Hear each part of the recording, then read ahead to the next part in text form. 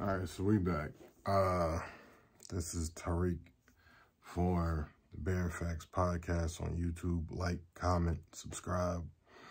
And the Bear Canvas Tattoo Studio on IG. Check out all the merch. Check out the services we offer. And check out some of the backlog different gift items, different t-shirts, t-shirt designs, NFTs, wood burnings, glass engravings, and more merchandise and services and all that. The podcast, The Bear Facts, on YouTube, you'll see all the back catalog playlists, different things that'll show you basically the growth and standstill of what we're trying to put together. But at least we got some preliminary content. We got some archive videos. Like, this is our second year. Like, no, we're in our third year of doing this. It's just me, but I say the royal way.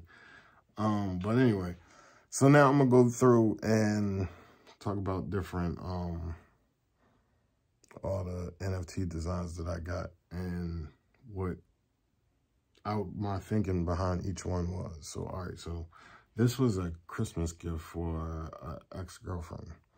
Now, her father was in the service, so yeah, I mean, I made the, and her father was one of her favorite people, so I made the NFT. I made it like one of them motivational quote posters. Now, this version is two different versions, and like as an NFT, I can make it so the uniform is interchangeable to, like, you know, the different branches of the military and stuff like that.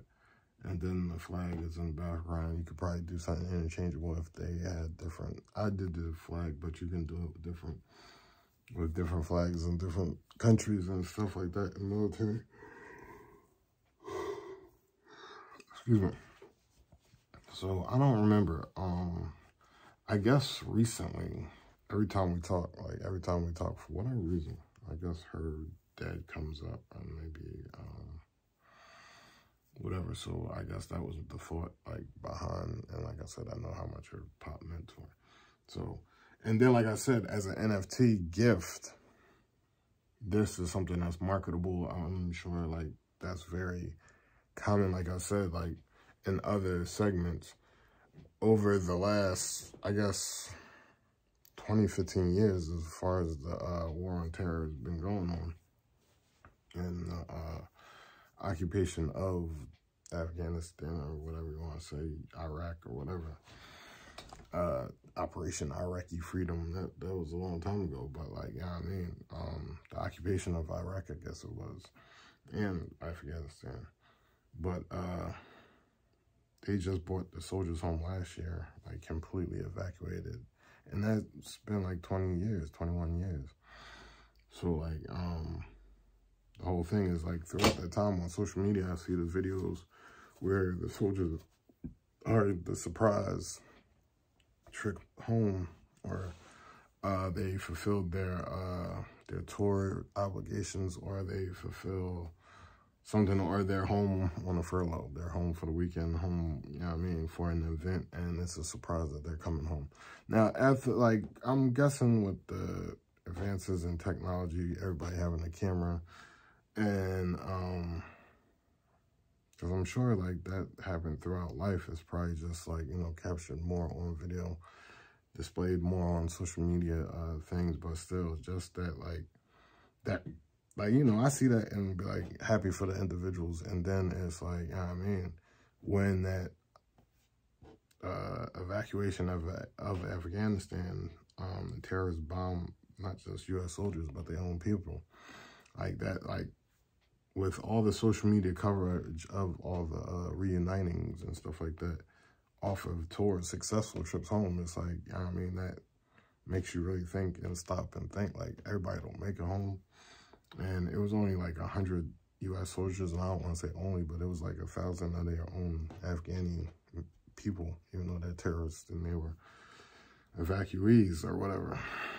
But, like, you know, everybody don't make it home. So everybody don't get those surprise. Some people get like the wrapped up flag, folded up flag, and you know, so you know, the concept behind it was, you know, it was like really something that I know about her for as far as her relationship with her father and our relationship, whatever. And then, like, you know, something marketable. So it's sentimental as a gift, as it's supposed to, and then it brings value to your pocket, I guess, financial value too. So, you know what I mean?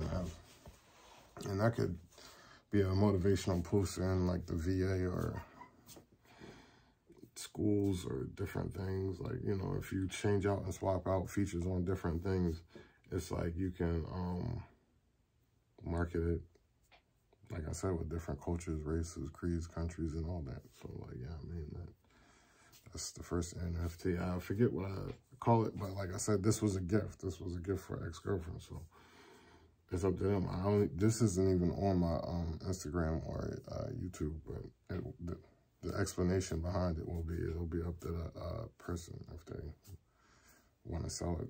So far, I haven't heard anybody selling me stuff, but